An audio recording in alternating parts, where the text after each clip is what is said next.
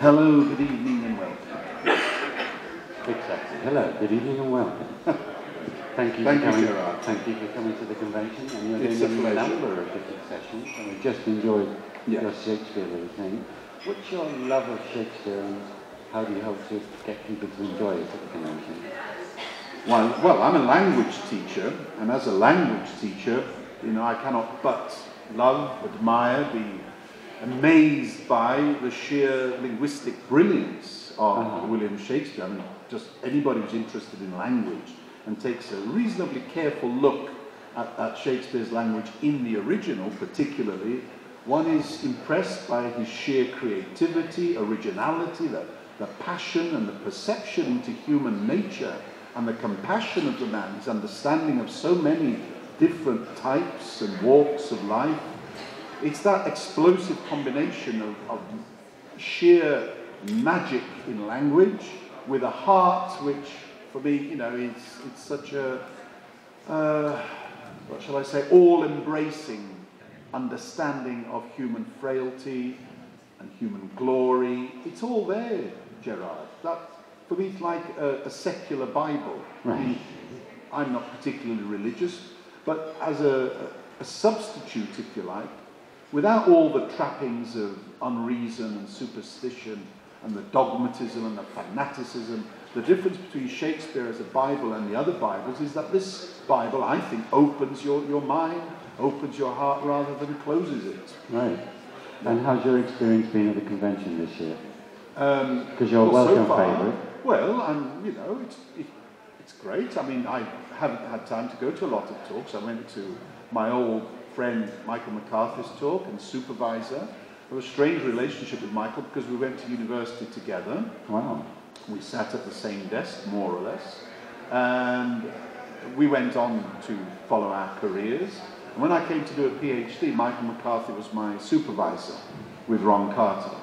And I have a lot of admiration for him.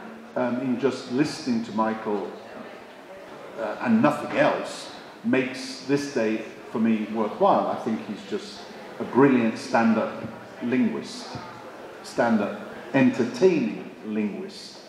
Do you see what I mean? Yeah. Every word is carefully timed, every word is carefully chosen. He's entertaining, he's knowledgeable, he's passionate, probably because he's a Welshman and an Irishman to boot. I mean, what do you expect when you've got an all-purpose Celt like Michael McCarthy, who knows his stuff and is very passionate about it, you see, and very funny. So what else? That was, for me, that was the highlight. So I haven't done anything else apart from my own talk. I haven't had time. We've been rehearsing with my colleague, Diana, so we've been very busy. So, but that was a wonderful plenary. Okay, how did your first talk go? Well, I always say, ask the audience. Shall we ask the audience? Well, are there anybody there? He was there. He was there. How was the talk? No, very well expressed. The point made: are you with the technology, against the technology, digital native, digital immigrants? I think digital immigrants. How do you cope with it? What do you believe? How do you think it will change? What the importance is? And I particularly like the point where when famous people are quoted as being for something, where do they come from? What's behind their absolute, why are they totally convinced that something's the future? What's behind it? What's in it for them? That type of thing. I thought that was a very important point to make. Okay, thank you. Thank you. And you have another talk tomorrow?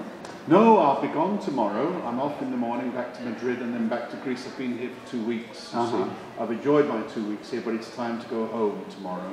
So I've got a session this afternoon. That will be my other session. Okay. But flying home tomorrow. Okay. Después de 2 semanas en Madrid. ¿Y pasó bien? ¿Sí? ¿Te lo pasaste bien? Sí, siempre. That's why I come to Spain. I love Spain. I'm an aficionado. Very good, very good. Thank you, Luke, for doing this interview. You're welcome. Thank you very much.